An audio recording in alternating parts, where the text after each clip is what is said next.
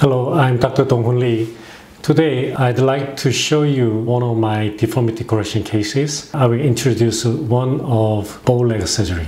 This is one of my Bowleg surgery cases. Overall, you can see she has bowlegs. As you know, bowlegs is like this. It looks like O shape.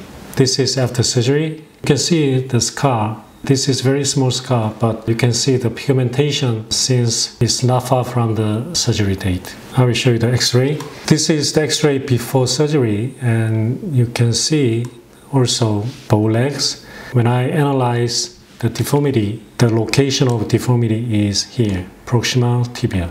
She has proximal tibia deformity. So this is how to correct this deformity. The name of the surgery is high tibial osteotomy. This is one of very commonly used surgery to correct the bowlegs. You can see this line and this line. Originally, this gap was closed. During the surgery, I opened this space like this, and here is hinge point. So with this procedure, the legs goes to the outside to be straightened. You can see also this gap heals very well with time. This is post-op x-ray. This is high tibial osteotomy surgery. And this is mechanical axis from the center of the femoral head to the center of the ankle joint. Before surgery, axis is passing quite far medial from the joint center, quite medial.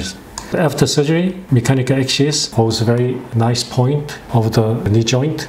So this is the change of the Bowleg surgery.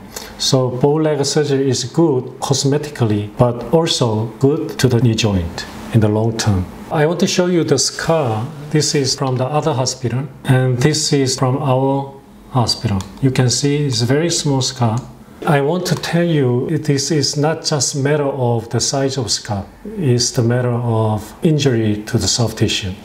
So this is the things I want to tell you guys today. First, minimum incision is not the matter of size of incision, it should be minimally invasive surgery. That means making the surgery as safe as possible by minimizing tissue damage during the operation. So surgeon should not compromise the stability of the bone to make incision smaller. It's very important to gain the strongest fixation while making the smallest incision. So I'd show you one of my Bowleg surgery cases done by high tibial osteotomy technique. Once again, small incision should be minimal invasive surgery to the tissue during the surgery, and it should not compromise the stability of fixation or should not compromise quality of operation as well. Thank you for watching.